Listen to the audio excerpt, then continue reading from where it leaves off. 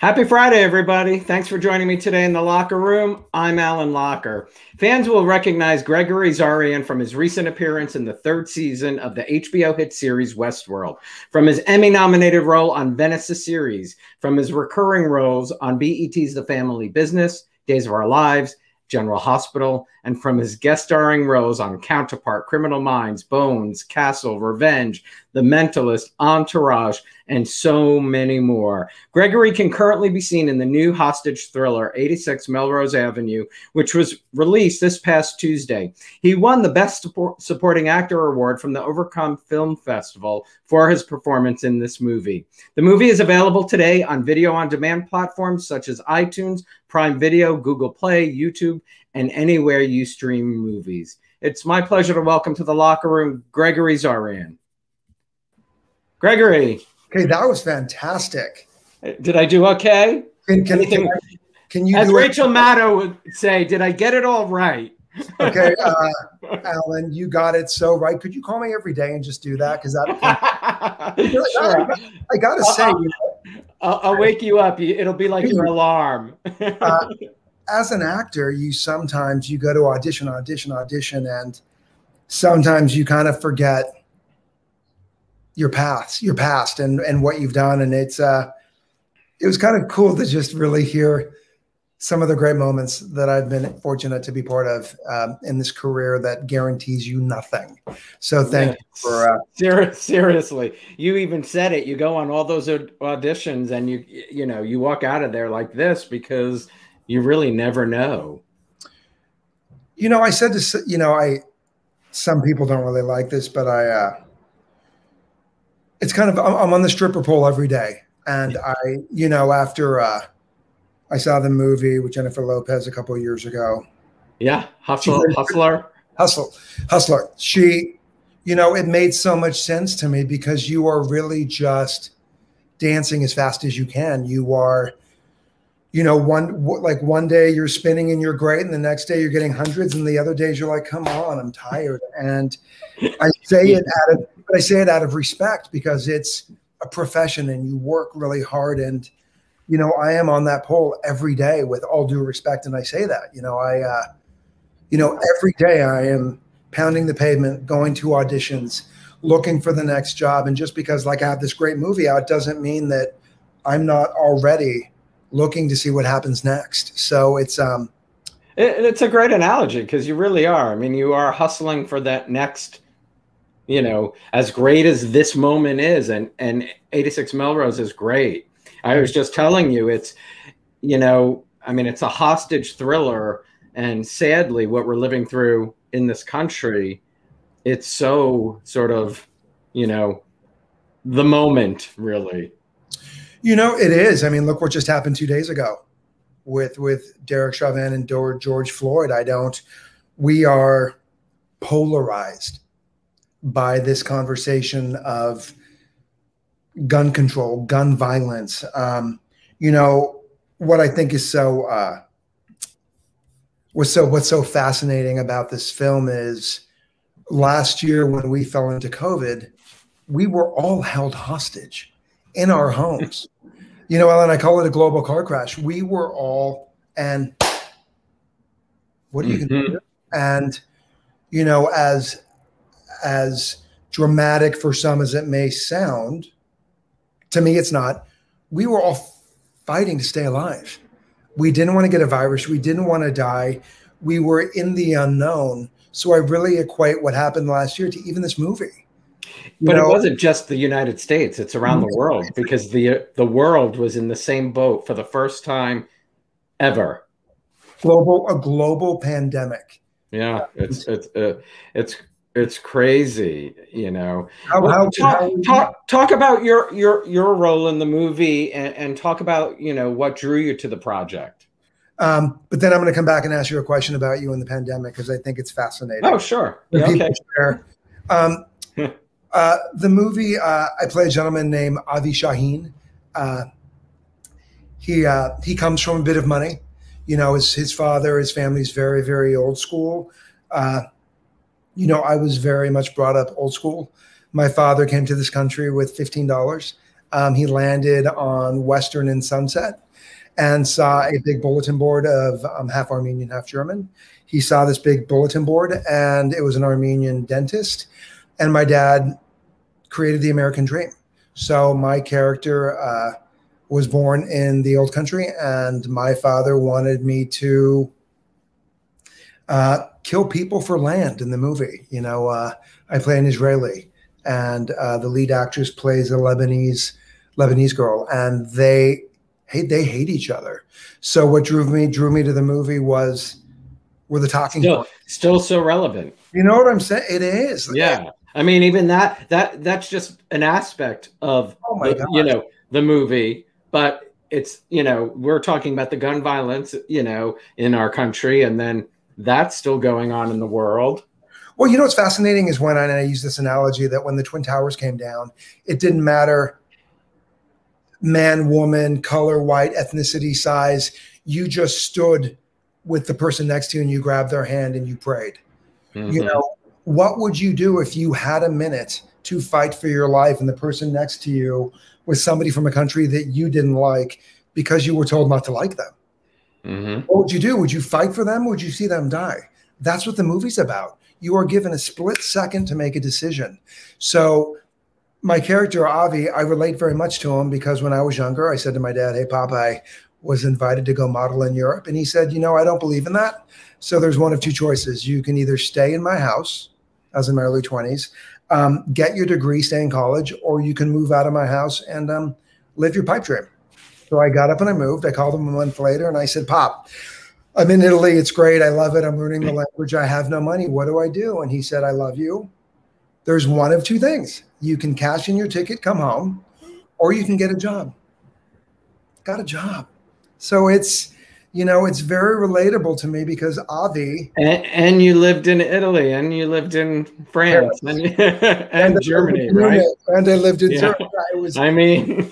I feel I won. But yeah, I definitely think you won. There's a couple things I regret in life. Not many, but not living abroad was one of them, in college.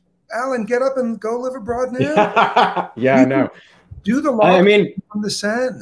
I could, my husband would go in a heartbeat. We'd love to, I would love to. My parents are from Amsterdam. I wish I had lived there at some point. But you still can't. Yeah, we can. I know. You're right. Do it. Yeah, you're absolutely right. You're absolutely right. How was it filming the movie? Did you have a blast?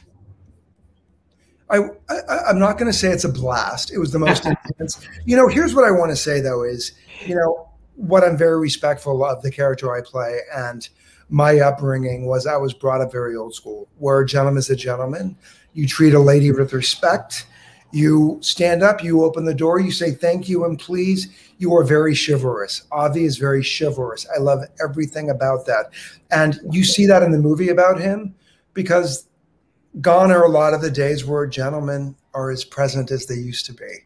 So one of my missions is to remind a man, stand up, open the door, say thank you and please, be chivalrous. Especially in this past year, it's about doing for others, be kind, open the door. Hey, can I help? Can I do this?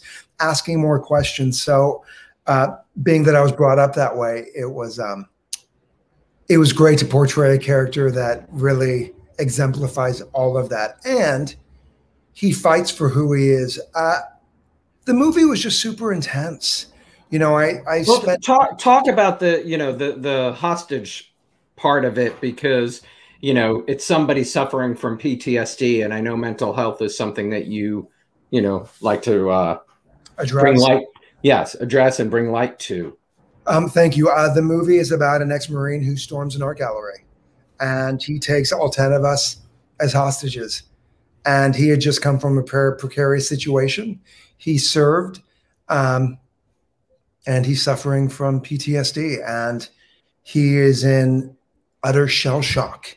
And he doesn't know what to do. So his best thinking is to hold all of us as hostages so he can figure out what he's doing.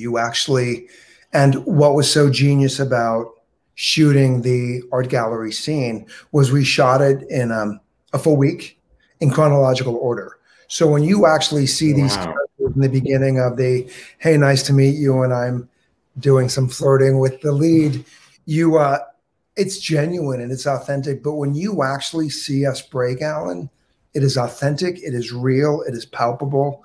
Wow. There are moments where all of us are broken and we are fighting for our lives. So my thing about all of this is, as an adult man, when somebody comes in, and I love that the director Lily Mata didn't tell us this was going to happen. He ordered all of us to get on our hands and our knees. And I remember when we shot that, I went, can I say, I'm like, are you fucking kidding me? Like, what? And it wasn't that I knew what was happening, but I didn't, it was like, and I remember getting on all fours crawling. And I remember thinking, oh, like, I'm crawling on my hands and my knees. Please don't hurt her. Please don't shoot me. And I caught that I was doing a nervous thing with counting on my fingers on the floor. And it was my way for me to be present, to not disappear in the fear, but to also think, how can I stay alive?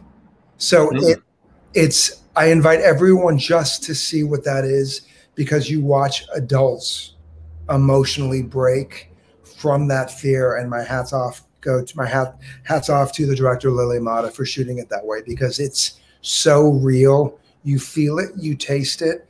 And my godson's brother, when he watched it, was pacing out of nerves. Well, and everybody, no matter what in life, under duress reacts a different way, and you sort of see that in the people lying there.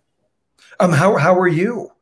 I mean, going back to what I was saying in regards to this international pandemic, how were you with your, and you're in New York, yes? I'm in New Jersey, but yeah, I worked in New York and was working in New York up until March 11th. And then I knew I was going to get laid off because I worked in tourism, doing marketing and PR, and that was the first thing to shut down in New York City.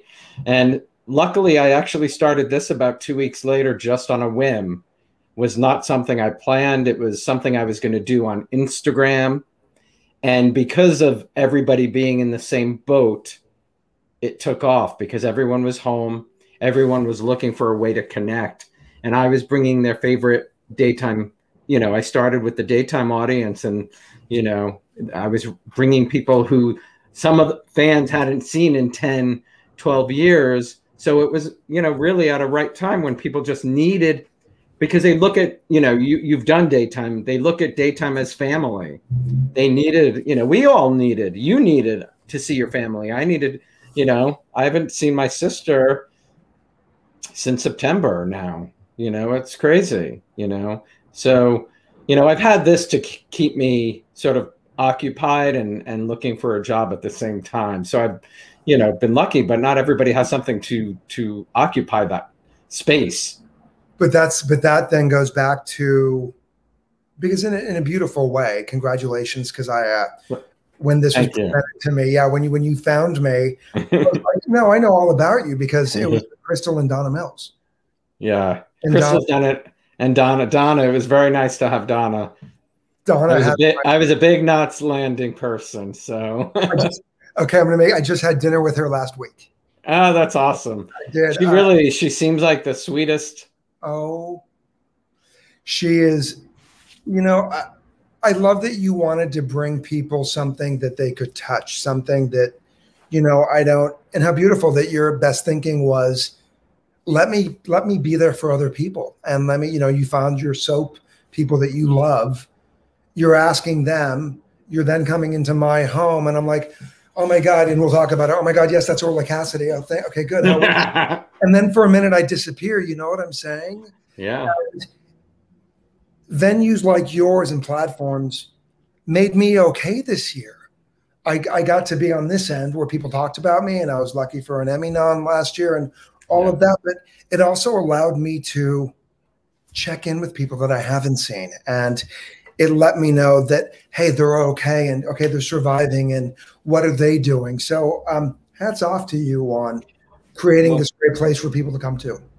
Thank you. Well, that's the thing I think about, how lucky we all were that we were in this global pandemic at a time where this technology allowed you and I to see each other. Because, you know, families, grandparents, children, you know, without FaceTime, without Skype, without Zoom, you know, there'd be a lot of lonely people right now. You know, it would have, I think it, you know, we'll talk about mental illness. I think the mental issues that this pandemic, you know, arose in people would have been worse without an opportunity to see each other.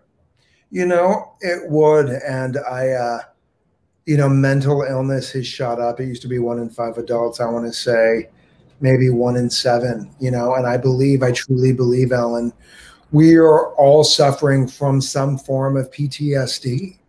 You know, we were living our lives and all of a sudden it stopped. You know, the organic fear of, I can't touch my doorknob. I don't know what's on these groceries. Oh my God, somebody's like, we avoid people. There's a bit of shock and awe for me in all of that.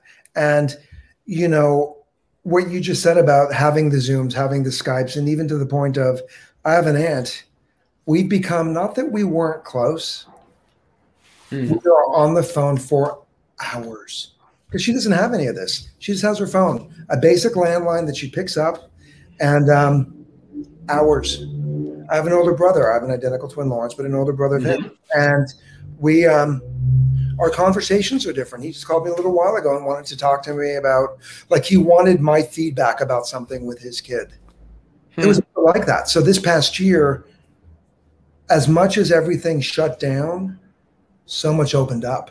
And that's what we have to look at. The conversations, the questions, the understanding, the, hey, what is this for you? Hey, how is that for you? Hey, let me share this.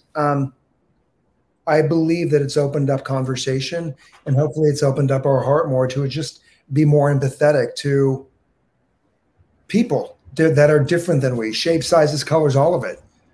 Let's just be more empathetic to all of it, you know? Yeah, we were lacking empathy for a long time. I hope it's, you know, definitely risen a lot. Congratulations on winning the award from the film festival for this movie. That's not kind of cool. Yeah. It's always nice to win an award that you know nothing about.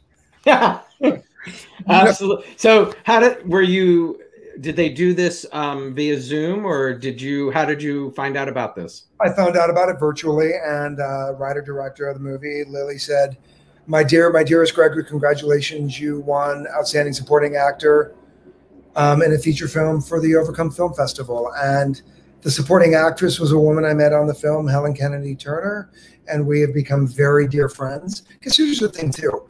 You are bonded. I mean, for 10 days, for a week with 10 people, and we are all on the floor with somebody waving a gun, and we don't know if we're going to live or die. You become so bonded, you know, that you get to know the good, bad, and different, the ugly. And we were all in it together. So I'm very fortunate to have been in that situation with these 10 people. You know, it's nice when, go back to the stripper pole. I'm on the pole all the time. And, you know, at that moment on that day, they were throwing some. I was just gonna say, you got $100 bill. No, yeah. And Ellen, here's what I love. It's kind of like you getting a compliment for this platform. You know, for me to know the Locher Room before you invited me on, that's just you doing a great job at what it is. I'm grateful that people had Overcome and other film festivals, because the movie's won. We've won Outstanding Feature in over 10 film festivals, and we've won. Oh, wow. We've won. Lily's won tons of directing awards. And to get the phone call from her must have been a nice bonus. You know, it is. Yeah, and for her to call and say won that. Best Ensemble in a handful of the awards. And, you know, I love that I got to work with strong actresses in the movie, but Lily's a strong, you know, she's Lebanese. She's a strong writer, director, and she comes from so much life that I hear stories about that I'm like, how did you survive living in war-torn Lebanon? Are you kidding me? You know, my parents told me about things that they survived, and I'm in this country. I believe I'm a guest. My parents were immigrants, so I'm a guest in this country. So it's been very different for me. The worst thing I've ever seen outside of family stuff was the Twin Towers. And, even last year with all that we went through with Black Lives Matter and, celebrate, even now celebrating LGBT and supporting, the Asian culture and all of it and any of it, it's been so easy compared to everything that my parents and even Lily went through. So to be chosen to tell her story, it's an honor, it's a gift, and it's a privilege. And I'm super grateful that I was chosen to be her Avi. That's amazing. So who or what influenced you on becoming an actor? Jesus. I have my glasses on. I love I was a jock in high school, and I was a runner, and my twin and I were in, Lawrence was the actor, I was the runner, and I was working in a department store, and I took acting for credits. And I read that, Nordstrom's. I love that. So how does that happen? Somebody just comes up to you? Hi, what can I help you with? Can I start a dressing room for you? And his name was Tom Racina. He was one of the head writers of Days of Our Lives. And I really took my job as a sales associate to heart. And again, I'm the child of parents that taught me old school. So when you come into a department store, I used to hear that people would set up dressing rooms. So this gentleman, Tom, came in and I pulled the dressing room and I helped him. And I said, hey, let me send your clothes for you. Let me do this. And he said, are you an actor? And I said, sure. And the only thing I had ever done on TV really was I was a regular on American Bandstand for 5 years. Dancing? For 5 years. It was that would be my dream job. My first show was Sheena Easton, Morning Train. Wow. Modern Girl, come on. That truly, I mean, I love to dance. That would have been my dream job. He said, hey, are you an actor? I said, sure. He said, send me a headshot. So I went, and it was interesting that I had actually, I used to go ice skating with Emma Sands, Holly Scorpio from, and then from the Dynasty and the Colbys. She is family. She's a love to my twin brother and myself. And I said, hey, I need to. Fans would love to see her in the locker room. Would love. Let me make a phone call. She introduced me to a photographer that used to shoot. I'm going to give you another name from the blast from the past. Do you remember John Eric Hexum? Yeah. And this is. Is that Jag, or am I getting the wrong TV show? That's James something LA. John Eric Hexum was the gentleman that accidentally took a prop gun and shot himself. Yes, that I knew, but I was trying to think what show he was. I want to say Voyager, something Voyager. Remember that? Yeah, and that's maybe wrong, but I shot with his photographer, so the only headshot I had was a black and white. Sent it to the guy. Next thing I knew, I got a phone call, and I was on Days of Our Lives for months. And you were right, Voyagers. Oh, really? Yes. Wow, good for me. That was good. You pulled that out. And I think the kid's name was, I want to say, Nino Pelusi. That he played, you mean? No. The little kid that played opposite him. I think his name. Wow. Well, for anybody out there that want to give us that little bit of trivia, we will send you. That's amazing. We'll send you a locker room T-shirt. Oh yeah, a fan did just say the Voyagers and Cover Up. Oh, good. It was the name of the show as well. Oh, I guess it had two names, maybe. Yay, John Eric Hexum. Tell them thank you. And and yes, it was. Who did you say the other boy was? Nino Pelusi. Oh, is that right? The fans will tell us. Okay, that'd be great. And I hope you have locker room T-shirts, because I just. I would like to. People have asked me that. We'll take care of you. So long story short is I was on Days. I did the best I could. And had you watched any soaps prior to that?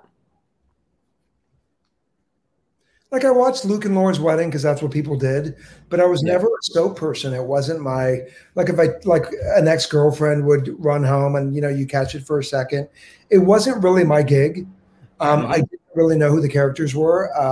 I got to work with Jennifer Aniston's dad, John Aniston, who was lovely. Yeah. And then, you know, like Christian Alfonso, who was Hope. Missy Reeves, who played Jennifer. Jennifer Hort. Yeah, Jennifer Hort.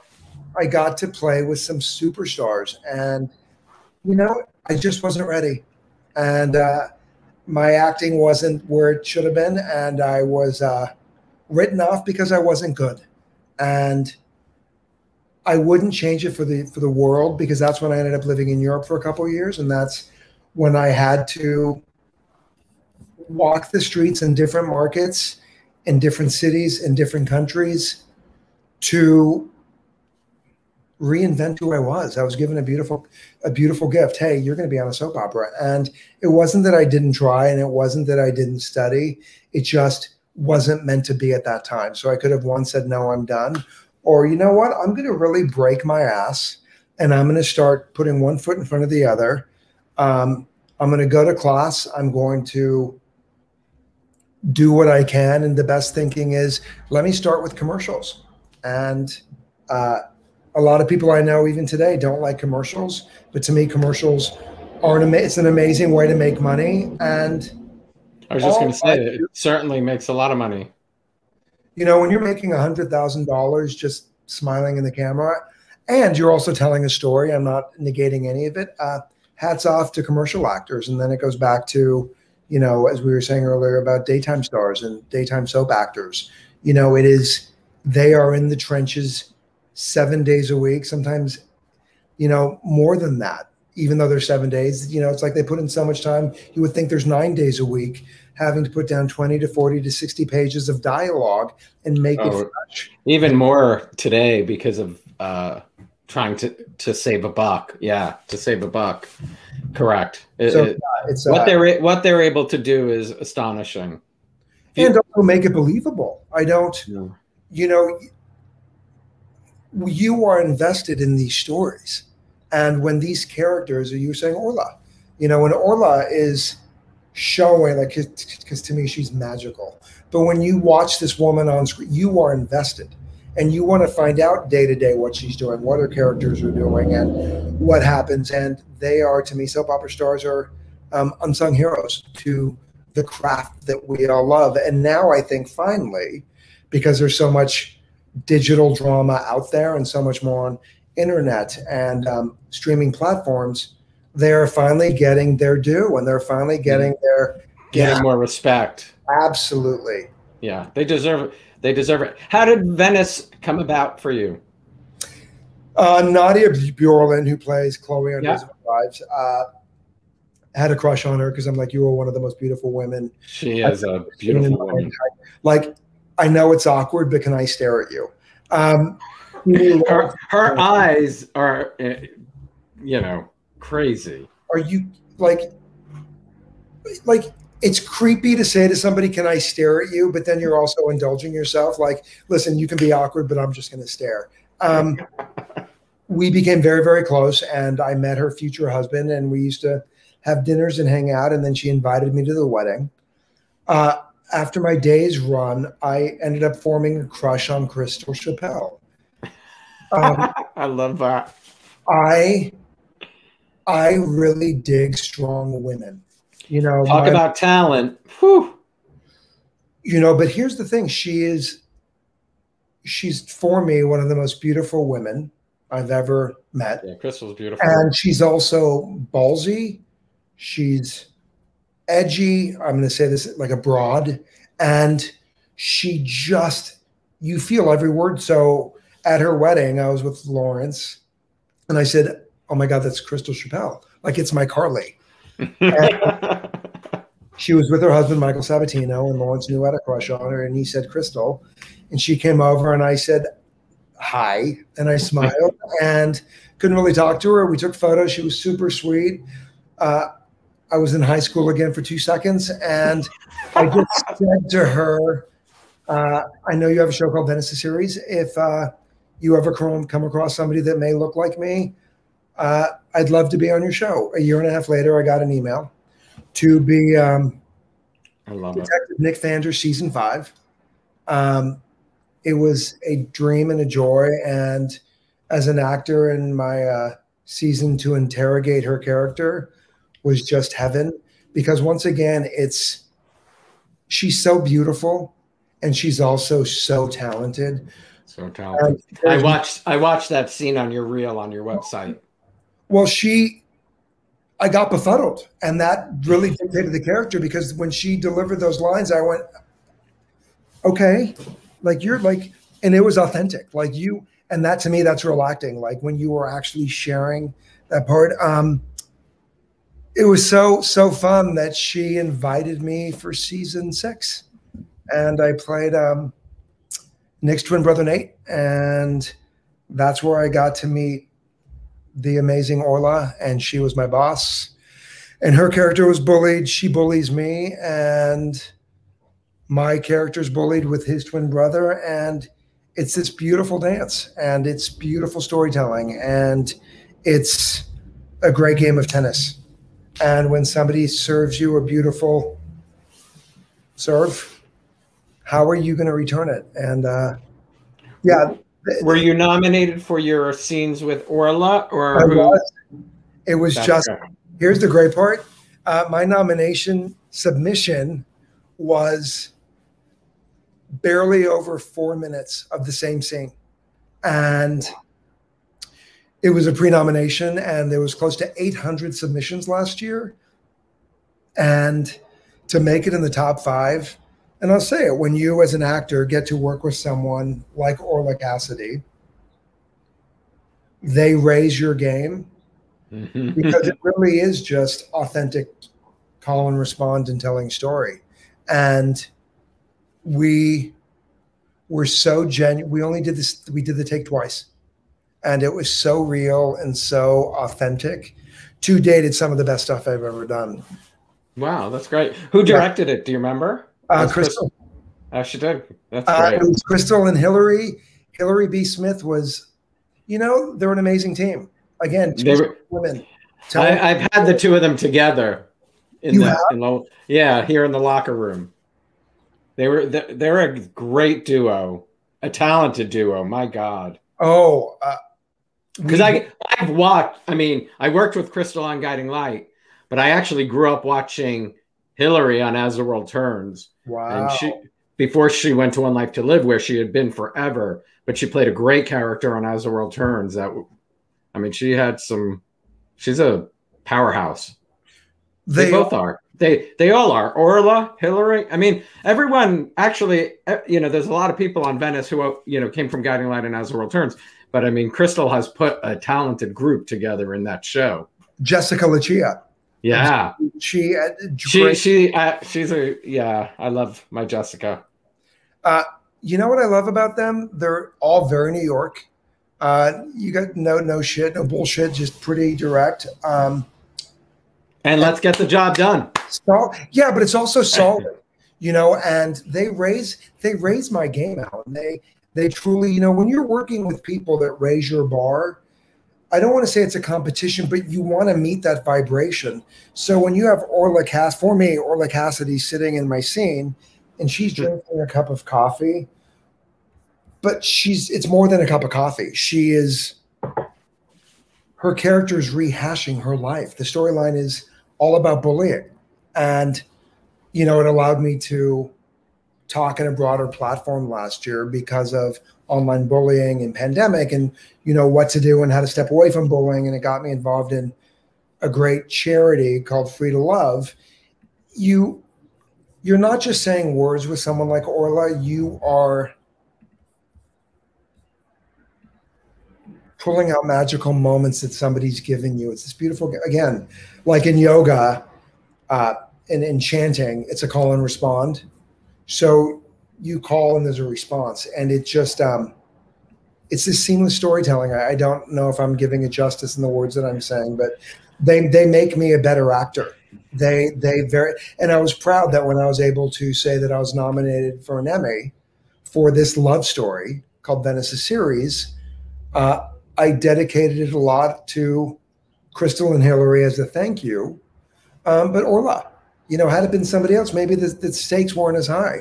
But I mean, you might not have had that tennis partner. Touche. Do you know Terry Ivins? I know that name. She's in the movie with me. She was on All My Children, and she's yeah. She's on the Bay. She's on the Bay. She's a powerhouse. But what was great about her, she says fine acting is like two actors in a duel, fencing. Yeah. And it's just there's a precision, there's a bit of a manipulation, there's a bit of a and I love that analogy as well, because you want to get into the ring with somebody that is going to really get into the ring. And I heard it's coming back season 7. Yeah, I saw Crystal I just saw her promote it. Tell me about Free to Love. Free to Love, thank you for that. Free to Love is it's an organization that was started by somebody that I have known for a very long time. We grew up together, and it's just about it's creating a safe place for the LGBT community, and I've opened that up a bit to kids and teens that are suffering with self-acceptance, their own identity. You just gave me an idea. Tell me. Because June being Pride Month, I did one show last year for Pride, but I've been trying to figure out what I want to do this year for Pride. And I might reach out to them. I used to volunteer for the Trevor Project, which I know you've done work with. I was very much involved with them. I was a Lifeline counselor for about 2 years. To you? Yeah, I had to give it up because I moved out to New Jersey. So doing it in the evening in the city was just too hard to get home after.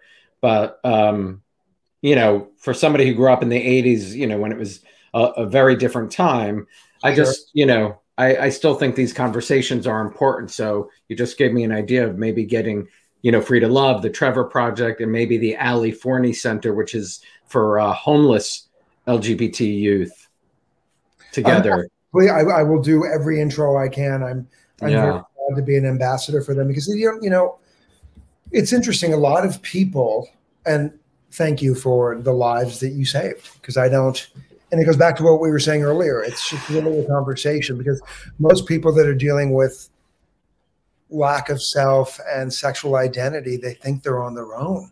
And, when bullying happens, you are on your computer and people are coming at you, calling you names, doing all these things. And I think for me, it was Tyler Clementi that, really, because I was bullied I was bullied at a time when I didn't know, what I was, so and I can't even imagine. So thankful you and I did not grow up with this. Oh, yeah. You want forces to stop. I have 2 nephews, 12 and 10. And I just say to them, if you are bullied, just get off your laptop, please. If you are being bullied, unfollow, unfriend, the 2 strongest things we have are our feet. Get up and walk away. Don't engage. When I was doing statistics last year, it is a global epidemic. Online bullying. It's tragic. It's sad. It's, people think they're really strong behind a computer screen. Of course you do, because there's no ramifications about it. So you can say all these horrible things. But the important thing for anybody that's being bullied is to realize that they are not alone. It happens all the time, and that there's solutions and outs. So with Free to Love, that's all it is. It's all about just love. And Tanya, who I've known for a long time, created this platform. And she has been married and has kids and is this amazing mom. And it's this respect for each other, because she doesn't want this generation to suffer the way that she did, or others have, or we have. And there's some really, really great people. Lisa Kudrow is one of the ambassadors. Maya Mbalik is an ambassador. I'm an ambassador. And it's just about going, hey, I got you. Because if you have that one set, you were a counselor, Trevor. All somebody needs to know is they're not alone. And it stops like, okay, I promise you I'm going to call you in the morning. You know what I'm saying? It's just it gives you something that's tactile. So hats off for that. You know, we're not going to go down this road of political, but thank God the biggest bully is no longer in power, because, you know, that was sending the wrong message to kids. Oh, I don't. When your nephew says something, well, Uncle Gregory, because, you know, Donald Trump does X, Y, and Z, how do you feel about that? And I always would say, just because somebody does X, Y, and Z doesn't mean it's right. Right. How does that feel to you? You know, he is a bully. And Alexander, what I say about that is walk away from bullies. Because if nobody is listening to the bully, they're by themselves. So, well, that's the only thing I will say. I mean, I'm thankful we don't necessarily hear the bully anymore, because I think, you know, it was a dangerous message for young kids to see something like that. It created a narrative that was so harmful, and it created a narrative. And here's the thing. I think a lot of the stuff was underlying. I think a lot of the suppression was held under, but when you turn the flame on, the pot's going to blow. And when you have somebody that is poking a bear, this country, the world, it's going to blow. And I'm grateful that we don't have to see it every day anymore. And I'm grateful that there's a level of kind that has come back. I'm grateful that a few days ago. You used the word perfectly earlier, empathy. Yeah, we got it right a few days ago. It's not okay to put your knee on someone's neck. I don't care who you are, especially when you're in a position of, when you're a policeman, do that to anybody. You're supposed to save our lives. True. You know, save and protect.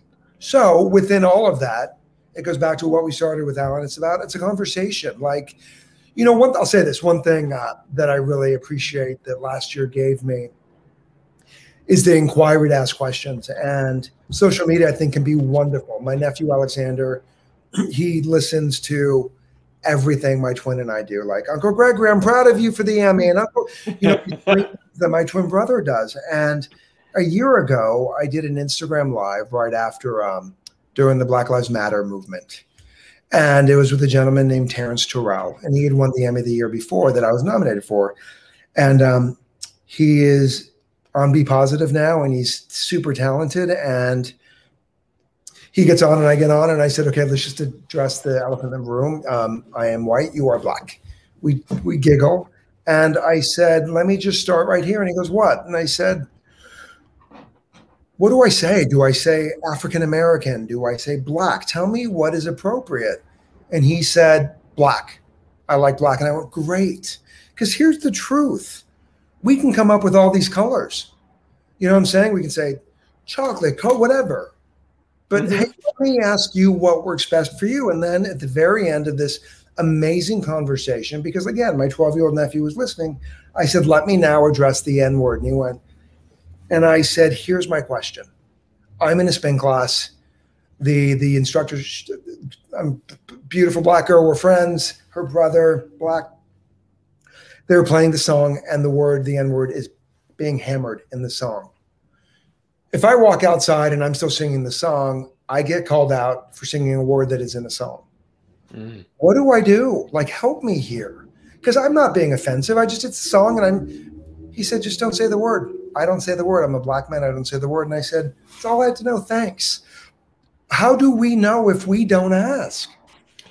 You know, you wouldn't know this, but so my parents were Holocaust survivors, and I wanted to do something because I knew there was the rise of anti-Semitism and hate and racism. So I've created a little sub-series using the word that you keep saying, conversation, and it's called Conversations with Alan. And it's really about that, because the conversations just educate us.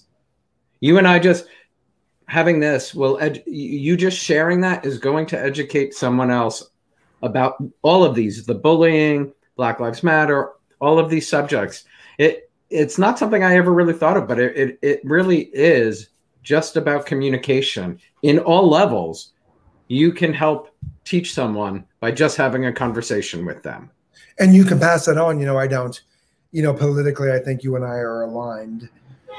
My dad, when he got to this country, there was a Republican in office. So my father was very much a staunch Republican. He actually became a very big politician. When he passed away years ago, he was the most celebrated Armenian American politician in the country. So the state capitals, a majority of them held their flags at half mast. Posted a photo of my parents with Ronald Reagan. And I remember people came after me, and there was one specific person, and we got on the phone, and I just said, "What are you doing?" And he goes, "Well, look what he did and with HIV and AIDS and all of this in the church." And I said, "Got it. I am not negating it. When AIDS first hit, I lost a handful of my very best friends. So I get it. Let me tell you a little story. My mom survived World War II in Berlin, Germany. She watched my grandmother beaten up and raped by somebody over a train and their luggage.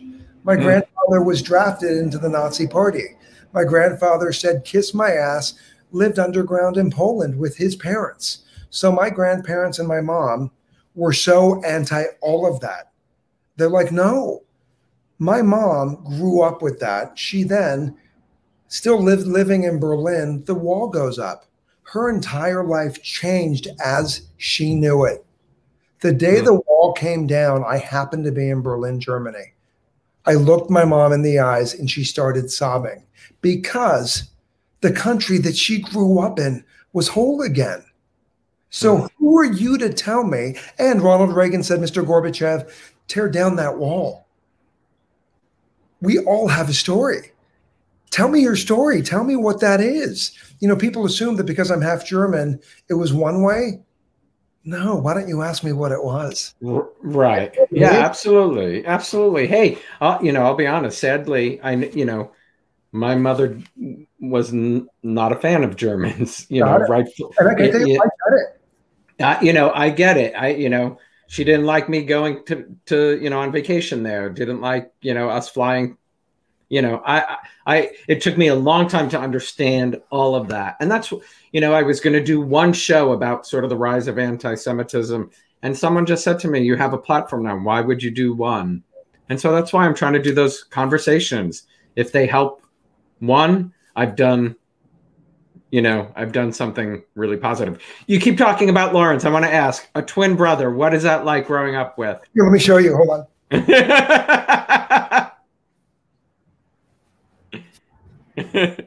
Are you going to be dressed the same? Oh. There we are. Amazing. That's a great picture. Isn't it? I can't tell who's who. I'm the good-looking one. It's all I know. It's all I know. I don't know anything different. But did you have fun? Did you have some fun with it? We still do. Oh, we have such a great time. But here's the thing: my parents were really young. My mom, was in her early 20s, and my dad was mid 20s when we came. They didn't know they were having twins. Our heartbeats were at the same time. Together we were 9 pounds, so they thought it was just one. We ended up having 2. We were brought up as the twins, so it was Lawrence and his twin brother. So I had a bit of an identity crisis because I was the and the. We have an older brother, Vincent, so it's Vincent. So did Lawrence come out first? He did. 7 minutes. Okay. Enough time for my mom to have a cigarette and a shot. Did she know at that time she was having another? She had no idea because I was so high. They didn't know they were having twins. Wow. My parents did the best they could. And, Lawrence and I are identical twins in the same business. And every day somebody chooses one or the other. And for a long time, I booked the soap opera. Lawrence was the actor. When I came back from Europe, I started booking tons and tons of commercials, and Lawrence would go out and audition, but he wasn't booking any because people were like, "Oh no, we love Gregory." I was so busy in a chunk of time that Lawrence would fill in for me. And it was working until it didn't. And he just felt like, I need my own identity. And he then created, I mean, he is a celebrated lifestyle expert. He has been doing this for over 25 years. He is finishing his run on Home and Family at Hallmark. He is a regular on the Kelly Clarkson Show. Together, we are lifestyle experts on the Rachel Ray Show. I saw your appearance on Kelly. Come on. That's Kelly Clarkson. She is one of the coolest ladies. And one of the best voices out there. In a moment like this,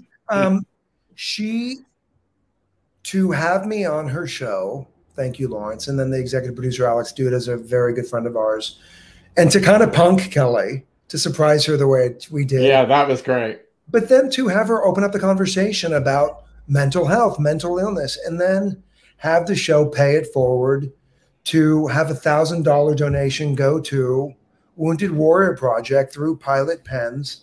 And they were celebrating twins that do great things. You know, you, Ellen, Mike Lawrence and I, you and I, we are given platforms to talk. You know, sometimes on my Instagram lives, I may get 3 people, but one out of those 3 people may make a $5 donation to Free to Love. We are given opportunities to just make this world a better place. And to, you know, most of my conversations are directed to my nephews. You know, I want them to live in an open world where they ask questions, they want to know, they are little gentlemen. And even if it gets hard, messy, or heartbreaking, they learn from what they experiences. And if I can give them a little bit every day or a little bit on what we're doing or other things that I've done, then as their uncle and as a man, I'm doing the right thing. I mean, that truly beautiful. Same thing for you. I don't, you know. Yeah, I have 2. You keep saying it. I also have 2. You know, they're in their 20s. And you're right. You know, like this show sort of, you know, the audience built because of the daytime community, and that those other shows that I do conversations with Alan, they don't get what, you know, these actor and celebrity shows get. But I am just doing it because, like you said, if one person, if it enlightens one of them, I'm doing it. And it's also for me, you know, like it took me a long time to grasp what my parents had lived through. And so it is a way for me to honor that, because also I would not be here if the people who risked their lives to save them, I wouldn't be able to do this if people stepped up. They stepped up to the plate, hid them away. And I'm still close with, you know, the people who hid my mom's family away. You know, I was in Berlin a couple of years ago working on the show Counterpart. And, you know, my grandfather, he was a badass, you know, to be told that you have to be part of this regime and basically say, can I cuss here? Yeah, you did already, so it doesn't matter. Okay, to basically say fuck off. Yeah. Realize that's not who he was.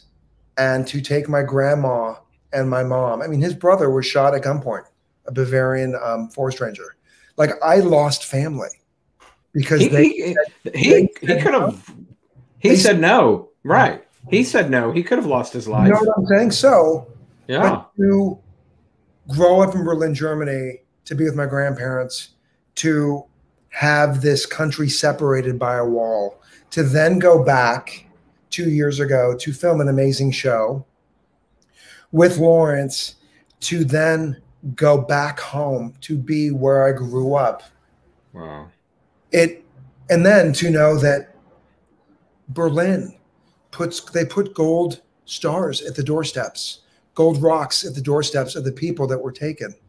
Did you know that? No. When you would go, that they tried to commemorate every person that was taken, that they would put stones in front of the thresholds and their name is on it, to commemorate the life that was lost. Wow. To see that, to be part of that, and to mourn that, but also celebrate that people are doing it differently. You know what I'm saying? To go, no, this can't happen again, but we're going to do this now, and we're going to celebrate and commemorate the life that was lived, that the life was lost, but also commemorate the life lived. You know, I was proud to experience that, and I kissed every time I came across one. I kissed my hand and I put it on there and I just said, thank you. Because we all have a story, and to be my mother's child, to know that I was taught the right way, then grateful. But that's that lesson that you just said right there, though. It is, I think everything is about being taught. You know, hatred is taught. You know, to hate a gay person, a black person, an Asian person is taught. It is not something we are not born to hate. We are not born to hate. No. We are born being loved and lovable. The only thing that changes is the story that we're like, oh, you're not supposed to like them. I mean, my parents were immigrants. So in the company that mine too, mine too. Yeah. You know, there was a Jew, a Mexican, a white guy, and a black guy. So I was brought up with all the colors in the crayon box. Yay. And we were taught. Yeah. Color means nothing. Correct. And it definitely. I want to ask, because one of the fans, Stephen, wrote, Stephen talked about the great episode you did of Entourage. He was curious as to what the entire process is that they use on putting a scene together, blocking and rehearsal aspect of filming the scenes that you did. Worked with Jeremy Piven and Rex Lee. I knew Rex socially. I had interviewed, and then I didn't get the job until like months later. So I was like, wait, what did I do? We shot across the street from the Pantages Theater. Rex and I were there first. So I was loosely blocked, and then Jeremy came in. And then we were specifically blocked. And what I want to say about them was they're just really solid actors. I mean, I don't know how many Emmys did Jeremy win, and Rex is a pro, because he knew exactly that he was the sidekick. So that's, when you're the sidekick, you make them look great. Generous, kind. We did it twice and we were done. And out of all the jobs I've done, I get stopped. Entourage is one of them. Like, interesting. Like, oh my God, what was he like? And did you get anything from my older brother? Like, dude, you're on Entourage. It makes me cool. I'm like, I know, and it is like that cool. I mean, Westworld, though, you've got to get noticed for too. I mean, that's it's sort of like it's very different than Entourage, but it's, it's in the hip factor that the kids talk about. I'm still surprised that I'm part of the Westworld family. Two episodes. Did you ever watch the original movie? Before the HBO series? Oh, go back. Oh, I will. There's a movie called Westworld, starring Yul Brynner, James Brolin, and Richard Benjamin. Oh, no. Alan, there is a I mean, right there, those three. Holy cow. There is an homage to the robot that Yul Brynner played in the movie in Anthony Hopkins' laboratory, per se. It's genius. The beautiful part of that is Richard Benjamin and his wife, Paula Prentice, are really good friends of mine. So I got to ask him questions about the making of the movie, and he said that they had no idea that it was going to be the international phenomenon that it still is today. It's on the same set that I shot Counterpart, so it's kind of like coming home. It's Vincent Cassell, Tessa Thompson. It's Jennifer Getzinger was my director, and then Jonah Nolan, the creator of it, who is He's so awesome. To be part of that and let them, here's one thing I want to say though, is a lot of people think that when you have really big stars, they have other people do their line delivery and give you the over camera shot and stuff like that. On my last day, Tessa Thompson was sick. She left her trailer to come back to give me my eye line for like over an hour because we were redoing shots. You told the story that Madeline Stowe did that for you on Revenge too. Oh, this is my Madeline Stowe. Yeah, but here's the thing. I love that. That was a fantastic show. It's a consummate. I show up at 5 a.m. to set, and this is all I got. Good morning. I'm Madeline Stowe. And I'm like, yeah, 18 hours later, she said to the director, I just want to make sure that I give Gregory the right eye line. Thank you.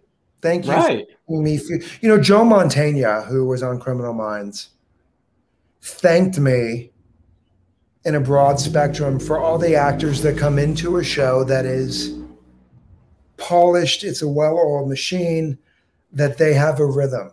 And he celebrated actors like me and others that come in for guest stars or co-stars that have to bring in this story in 1 or 2 days.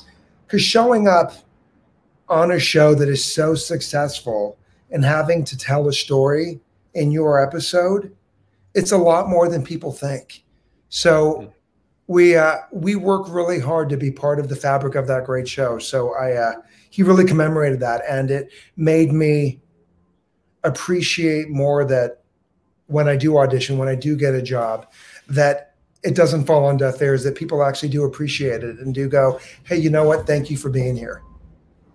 That's great. I mean, you don't always find it, but to have a good set is just so important. Hey, I got to tell you that, well, first of all, Nancy was confused because she's like, are you on Home and Family or is that your brother? Well, it's on May 19th. But I'm glad I'm sort of looking at some of the comments.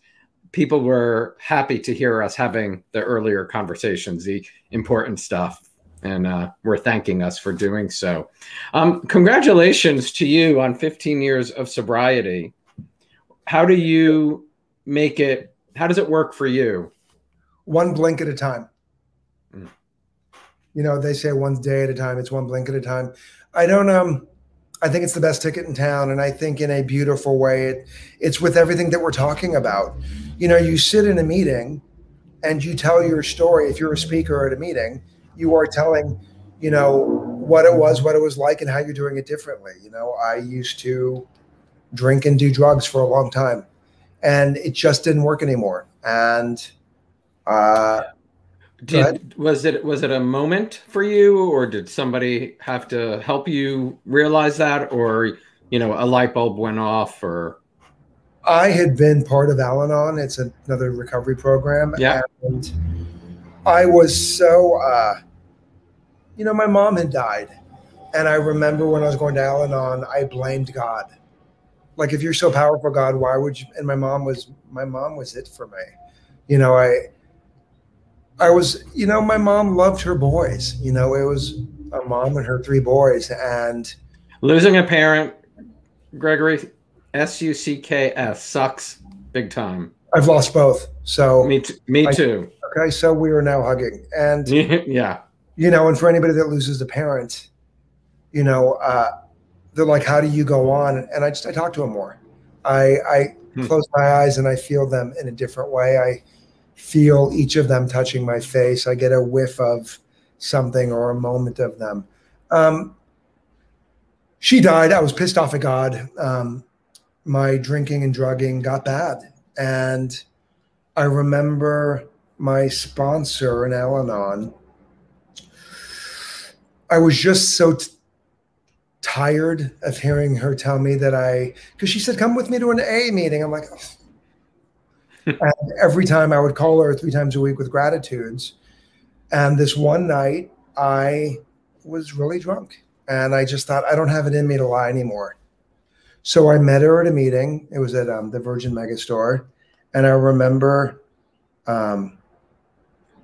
sitting and I was shaking and I was still drunk from the night before, and did the meeting.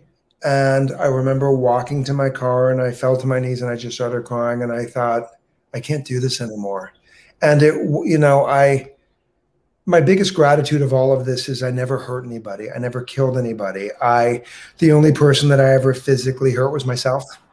I fell off my couch and I broke my face, broke my nose. You're describing a friend of mine. Sounds exactly like a friend of mine who had been through it. And, I just, being sober is the most personal thing I do every day. It is a dance with me and God. When people, and I used to smoke 2 packs a day for over 20 years. When they ask me now, how do you stay sober? How do you not? I breathe really deeply. I scream if I have to. I talk when I need to. I pray all the time.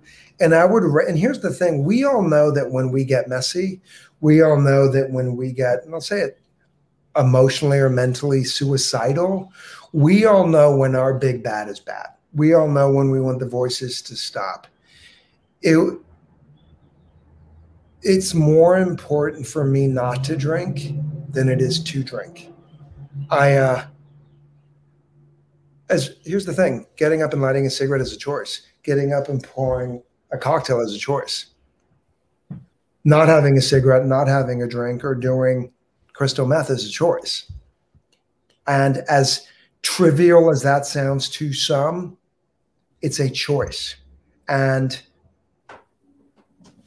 as hard as it may be, it's a choice. And I'll say to anybody that you have out there that needs help with sobriety meetings, whatever, find me. I will absolutely listen. I will absolutely say, hey, let me guide you to some meetings. Let me help you. It goes back to what we're talking about, sexuality, fear, not wanting to be around. There are so many beautiful avenues where someone is saying, here, let me help you. And I believe that one of my reasons for being here and me not dying from all of that I've talked about is to be there for someone else and make a choice and help them make a stronger choice and be something that they can touch and go, okay, you got me for a minute. I could sit here for hours with you, and someday we will have a drink opposite each other. Not a drink, but, a coffee drink. I don't mean an alcohol drink. But Chase said, I'm grateful for both of you guys sharing such needed knowledge. From my being sober for 33 years, I'm so grateful to Gregory. That's incredible. Thank you, Chase. Best ticket in town. And I just want to say this, because I know I think it's the best ticket in town because here's why. All you're doing is talking. My older brother, Vincent, isn't the biggest talker. He called me today and he said, dude, this hurts me. This is bothering me. And I just said, I love you. Thank you. Because that's all it is. I want the voices to stop. I'm afraid, I'm this, I'm that. Once you get it out, you can then put it somewhere, it's a solution, journal, talk to God, scream in your pillow, take 10 deep breaths. A craving lasts less than 3 minutes. Have a glass of water. You know what I'm saying? There's so many solutions. We just get wrapped up in what it isn't instead of going, wow, I can do this differently. I'm going to leave it on that note, but I want to know what's next. I know you're producing a movie, right? Yeah, I'm part of a horror flick. Yay. And then have you produced before? I did. I was great love story. If you guys want to see a great love story, it's called From Zero to I Love You. It's a Doug Spearman film. It was out last year. Daryl Stevens, who's now part of Be Positive on NBC, Scott Bailey, Keely Lefkowitz, me. Scott Bailey. Love He's Scott a friend Bailey. of mine. Love Scott Bailey. I produced that. Oh, awesome. And I'm also part now of is that the movie he's in? Yeah. Yes, I wanted to see that. Where can I find that? I've wanted to watch that. It's on streaming services. It is. I'm gonna look. I need to write that down when we're done. I have wanted to see that. What you think. I will, absolutely. I play a fucker. Oh, hey, fuckers are good. Really good. And then I'm part of Dade Elza, who plays Travis in 86 Melrose Avenue. Created Mystery Incorporated. It is a take on Scooby-Doo, and I am Shaggy's father. So that's amazing. I wanted you to tell that because I had heard that. So that's fantastic. That sounds great. You know, can I do one thing, Alan? I just want to plug 86 Melrose Avenue. Yeah, of course. It is. I invite all of you to watch it. It is confronting, and because it is so confronting, we talk about gun violence, gun control. There's a staggering statistic at the end of the movie that people that are pro-guns do not like. I get it. I actually took a picture of that, actually. It's a staggering fact. It was pulled from the U.S. Census Bureau because I wanted to make sure that I knew exactly what that was. The movie makes you question your own mortality, and it also makes you look at things like what I didn't do. Did I not call this person? Am I hanging on to this? If you have 1 second to make a choice, what are you going to choose? And it just makes you look at life differently. And it opens up, because I think in the full circle we've talked about, is it just opens up your world to conversation and being empathetic and open to other people of shape, sizes, walks, color. So that's what we want to talk about. We want to talk about PTSD. We're all suffering from it. We all have mental health issues, as I was talking about with my alcohol. I'm not afraid of it anymore. We shouldn't be afraid of conversations that are uncomfortable. We should be afraid of the fact that we're not talking about it. That's where the fear comes in. Correct. 100%. 100%. Go see 86 Melrose Avenue. Gregory, I hope to meet you in person one day. This was really, you're a delight to speak to. Thank you for having me. And yes, please reach out to Alan and he will send you the Locker Room t-shirts. Have a great weekend. So nice to meet you. Pleasure. So nice. Bye-bye. Thanks for watching, everybody. Thank you, Gregory, for being here. Don't forget, I want to remind everybody that the Locker Room is partnering with SoapCon Live to bring your favorite daytime stars to your living room with free live panels beginning May 1st. Visit soapconlive.com for all the details, information on the meet and greets, autographs, and video messages that you can have with your favorite daytime star. And remember, if you haven't subscribed to my YouTube channel, you can do so below. Just turn on the notification so you're reminded of all upcoming shows. Have a great weekend, everybody. See you next week.